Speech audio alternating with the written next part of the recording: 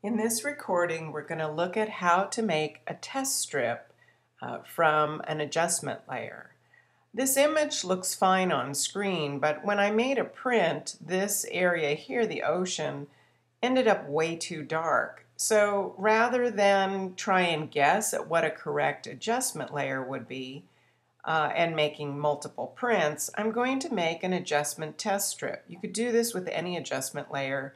I'm going to use it with the curves because I want to lighten or darken the image. And I'm going to go way further than I think I really need. All adjustment layers load with a mask. The mask currently is white. I'm going to go to the gradient tool, or you can just click the G key.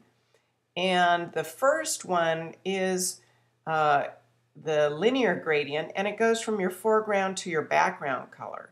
I actually want that to be black to white, so clicking the D key will change it to the default black and white. Now I drag across my image. Remember, I'm still on the mask. That gives me a gradient. It looks like this. Now I'm going to apply a posterizing, and this is what it would look like at 4.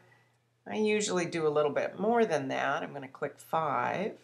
It has now changed that gradient to be a step tab.